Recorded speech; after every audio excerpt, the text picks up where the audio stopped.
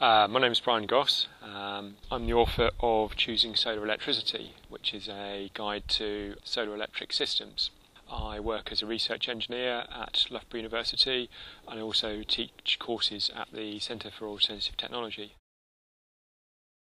The cost of a typical PV system is obviously dependent on the size of the system, and that's going to be dependent on if you're putting a system on a roof, how big the roof is. Typical UK roofs don't have a lot of space on them. So for a lot of people, the largest PV system you'd be able to install would be 1, maybe 2 kilowatts. And so for a 1 kilowatt PV system, you're going to be looking at a cost of sort of £5,000 to £10,000. But that cost will generally be paid back in the region of sort of 10 to 15 years, depending on how well the system's been designed, what components have been used, and how well it's generating. You'll get paid for every kilowatt hour that's generated under what's called the feed-in tariff. It's called a feed-in tariff, but technically it's actually a generation tariff because it's for every kilowatt hour that's generated. And then that electricity, you might use it in your home if you're using electricity while the system's generating.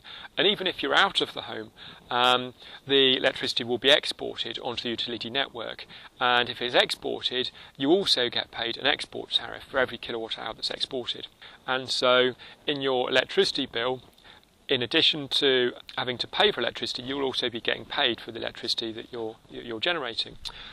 In order to claim the feed-in tariff for a solar electric system, the system has to be installed by an installer who's accredited under the MCS accreditation scheme. That's the Micro Generation Certification Scheme.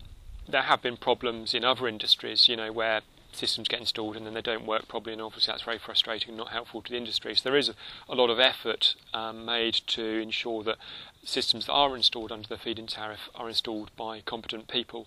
Nonetheless, if you're thinking about getting a PV system installed, I'd strongly recommend asking around, try and get recommendations off people you know, and if you're getting work done by an installer, when you get the quote, maybe ask them if there are other systems they've installed nearby that you can go and have a look at to get an idea of the quality of their systems, whether they look like they've been well installed, are they tidy, have they got the panels in nice straight lines on the roof, these sort of details.